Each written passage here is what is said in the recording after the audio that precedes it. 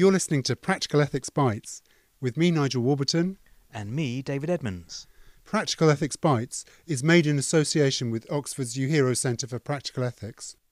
Do you have a choice about whether you're attracted to men, women, both, or neither? Probably not, though you clearly do have some choice in most situations about whether you act on your inclinations. The conventional categories may be somewhat crude, but we do all find ourselves somewhere on a spectrum. Does it follow from this, though, that you can't choose to be gay, straight, bisexual, or even asexual? You might think it would, but according to Brian Earp, it doesn't. We can, he suggests, make important choices about our sexual identities. Brian Earp, welcome to Practical Ethics Bites. Thanks very much for having me on. The topic we're going to address today is whether you can be gay by choice. Perhaps we should begin by defining our terms. What is it to be gay? I think if you were to ask most people what it means to be gay, they would say it means that your attractions are either predominantly or exclusively oriented toward members of your same sex group. I think that's partly true. That's part of the way to a good definition. But I would say also that to be gay, as opposed to experiencing predominantly or exclusively same-sex attractions, is more a question of identity. So whether you choose this label to apply to yourself, whether you want to call yourself gay, or you might say I'm straight, or you might say I'm bisexual, and these are the three commonly used orientation categories that are floating around in contemporary Western society. But these weren't always the categories that were used. Human sexuality falls on a spectrum. Not everybody can neatly place themselves in one of these buckets or the other. And so I would draw a distinction between being gay, as you've put it, which is an identity label, a linguistic tag that you're placing on yourself to pick out where you fall on the spectrum, and that lower level question of what your attractions really are. Do you find yourself basically drawn to members of the same sex, or what's sometimes called the opposite sex, or not? That would be a starting place. Well, you've touched on this now, but choice. To what extent can one choose one's sexuality? So, as I suggested, sexuality in terms of what you find yourself attracted to really falls on a spectrum. There aren't really just three types of people: the gay people, the straight people, and the bisexual people. Those are sort of rough heuristics or categories that we use to boil down the conversation and make it a little bit easier. So, you do have a choice in what to call yourself. If you call yourself gay, what you're probably saying is I find myself predominantly or exclusively attracted to members of the same sex. And I just want to flag that that's complicated too, because even sex characteristics fall on a spectrum, and some people are what are called intersex individuals who aren't clearly male or female. So all of this is a bit more complicated than is commonly talked about. But you do have choice in how to refer to yourself. What most people would say is that you don't have choice, however, on that lower level category in terms of what your attractions really are. So if you're predominantly attracted to members of the same sex, that's not up to you, it's commonly argued, whereas what you call yourself, there may be some room for choice there.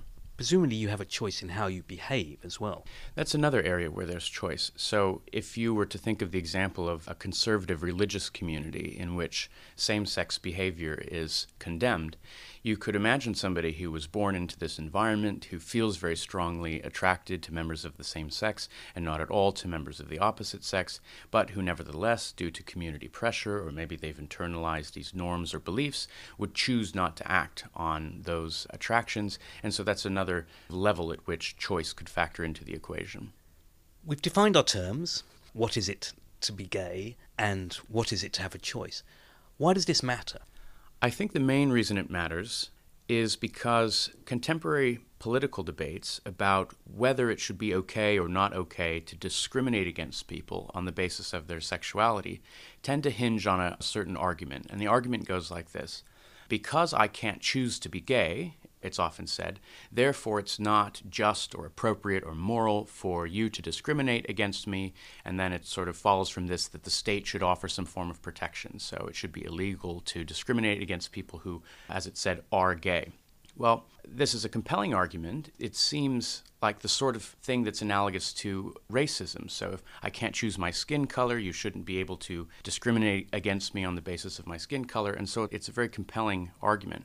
But I think it rests on a couple of misconceptions. So they can choose whether to identify as gay, although it would be a bit strange if you had exclusively same-sex attractions and then you use some other label. You said, well, I'm straight. That would be very confusing to do that simply because you don't ordinarily get to make up your own personal meanings for words and apply them willy-nilly and expect others to go along with you. But whether you choose to identify as gay, given especially the spectrum of attractions that exist and the fact that it isn't really a neat three-part category reality, there does seem to be some wiggle room anyway for how you choose to identify. But earlier, I mentioned that there's a distinction between how you identify, so whether you want to call yourself gay or associate your identity primarily with these lower-level attractions. There seems to be some room there. There's nobody forcing you to call yourself gay. But then the argument rests on whether you can choose those low-level attractions. And there I think there's a stronger argument, which is that if you can exercise some choice in how you identify, most people would say that you can't exercise choice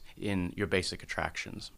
Not all objections to discrimination rest on the idea that people can't choose who they are. I'm thinking in particular of discrimination against religious groups. We think that it's not appropriate to discriminate against, Catholics in this country, even though obviously it is a choice whether or not one is a Catholic or becomes a Catholic. Yeah, this is an interesting case because on the one hand, you would say there's some choice. I'm not forced to be a Catholic or a Protestant or Hindu or whatever.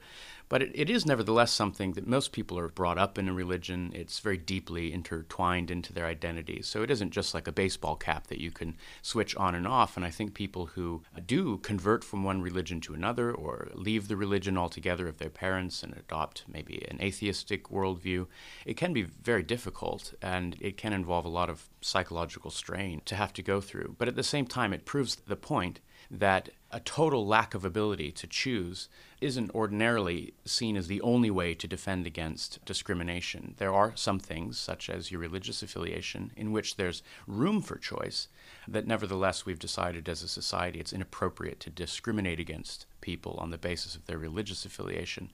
And so I think there may be some lesson here as well for the case of sexual orientation. Even if there were some room for how you identified in terms of your sexual orientation, that wouldn't necessarily mean that it was therefore okay to discriminate against you, based on this analogy with the religious example. Something we haven't yet talked about, but presumably with scientific advances, it might be possible in the future that we might actually be able to have a choice about our sexuality, either for ourselves or for our children. And then it can't be disputed that there will be a choice to be gay or straight. So nobody knows exactly how a person's sexual orientation comes about. It seems to be a combination of factors, genetic factors, factors in the early womb environment, early experiences, and so on. All of these things combine to tilt a person's sexual attractions one way or the other. And largely it's outside of people's control as far as we know. It isn't the sort of thing that you can influence. You come into the world and you find yourself attracted to this sort of person or that sort of person. But insofar as there are biological bases to people's sexual attractions, then at least in principle, in some future state of technological development, it seems like it might be possible to intervene in those biological systems and actually change people's sexual attractions down at that very basic level of biology that I was talking about earlier. So this raises an interesting problem. What if it's the case that in 10 or 15 or 20 years, it is possible not only to exercise some choice in how you identify at that higher level, but actually exercise some choice in terms of to whom you're basically attracted in this very physical, low-level sense. And if that were the case, the argument, you can't discriminate against me because I can't choose my sexual attractions, would begin to look a little less powerful. So we then have to fall back on other arguments. We can no longer say it's not a choice to be gay or not to be gay. It clearly would be a choice in that situation. Would that then open up the possibility of discrimination, or would there be arguments we could then fall back on to prevent discrimination against gay people? It seems to me that a strong argument that would not depend on future technological developments going one way or the other would be an argument based on individual rights, where we would say we think as a society that it's appropriate for individuals, whatever their sex or gender, whatever orientation they use to describe themselves, should be able to have consensual sexual interactions with people who equally consent to the interaction, and that others should sort of keep their noses out of it. There's this strange compulsion in many societies to sort of peer into the bedrooms of other people and want to have a say over how they interact with those that they're attracted to or those whom they love.